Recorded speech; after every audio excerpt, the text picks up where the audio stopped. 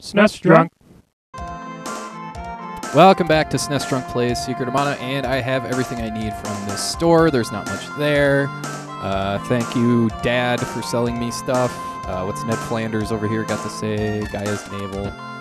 Yes, it's common knowledge. I do enjoy that this is one RPG, adventure-style RPG, where the villagers actually say things and give you clues and hints on what's happening, like that woman upstairs that was talking about the ruins, and her grandma went senile and all that stuff. So it is worthwhile going in and talking to all these people. Hey, it's the Cannon Travel Center guy.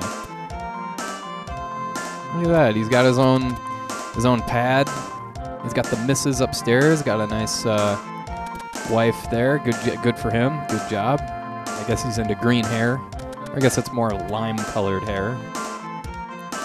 Anyway, yeah, I love the detail they put in here, all the way to paths, flowers, those, what do you call them, mills? I don't know what exactly they're doing.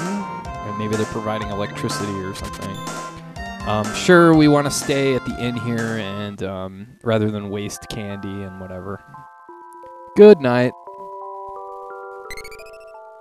I don't know about you, but I always do a fist pump when I wake up. We do not want to save our game.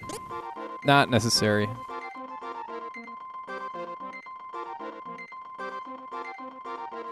Whoop, technical difficulty there. Anyway, let's get going to Gaia's Navel, which is really a pretty long...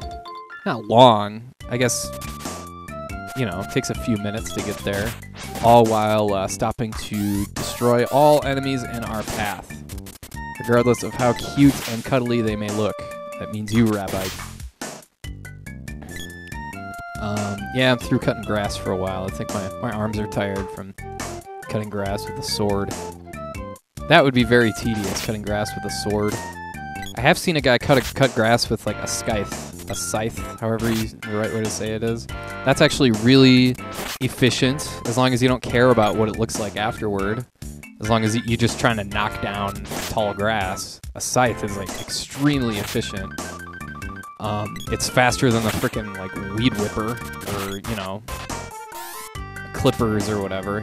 You want a scythe and knock that shit down.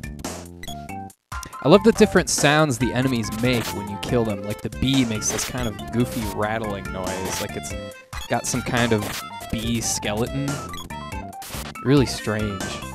But, yeah, see, it like crumbles to a pile of bones. Whereas the rabbits and like the flowers have this like splash sound when you kill them. It's like, I don't know what they were smoking when they made those decisions, but it really works. It makes it that much more fun to kill these things. So I personally enjoy it. I don't think I'm going to stick with the spear with the girl for a while. Once I get another weapon, there's another weapon coming up in the, not the next area, but the area after that I'm going to be equipping. Now, what you could do, or what was supposed to happen, another possibility, I shouldn't say supposed to, but another possibility is if you didn't go to Pandora before coming here, and you got here and you just went to this part, if you talk to this old guy, she's already at level 4, damn. Why aren't I leveling up? If you talk to this guy, oh wow, he like references our next character that we'll meet. That's pretty cool. But if you come here but without the girl, without meeting her in Pandora, he just says a girl ran in here by herself and disappeared. So at this point, you go into the haunted, whatever, God, 20 damage. I better get out of here. She's not leveled up enough. She doesn't have a good enough equipment. This will do nice for leveling though. Ah, there we go. But yeah, and then you face these like tiger boxer guy, excuse me, tiger guys. Yeah, we're gonna get out of here.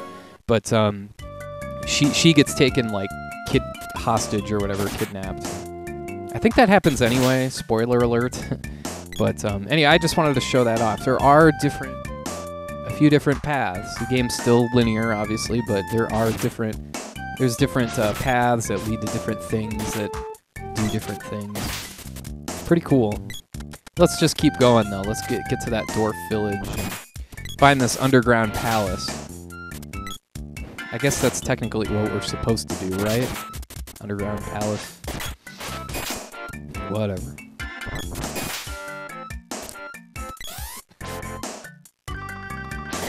Yeah, we will be shortly adding a third member to our party. And yes, this game is 3-player. If you have the Super Nintendo multi-tap, you can use all 3 characters at once, which is very cool. The sequel, Seiken Densetsu 3. I get so much shit from people. Seiken Densetsu, you're not Seiken Densetsu. Well, sorry. Jesus Christ. No, I honestly don't care. I care about getting it right, but I don't care about people nagging me about it. Yeah, you can, it's the same sort of thing, where it's 3 members to a party, 3-player game. A lot of fun. I think the combat in that game is even better. Let's see what we got here. Let's slam this thing into the water. Oh, it's a trap! It's a trap! And it's a punch glove. Fucking A. It does damage. There's also poison needles, I think, is the other trap. And I think there's an explosion, too.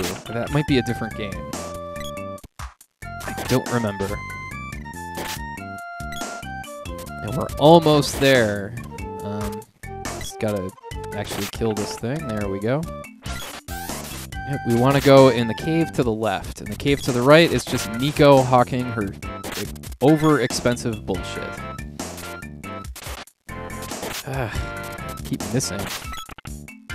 There we go. Let's get in here. And there's... Oh yeah, here we go. Fuck you, I'm going to the fucking underground palace. This sword is bigger than your stupid little quest. You can do whatever you want. So yeah, she gets the hell out. She has no interest in going here. She just wants to find her stupid little boyfriend.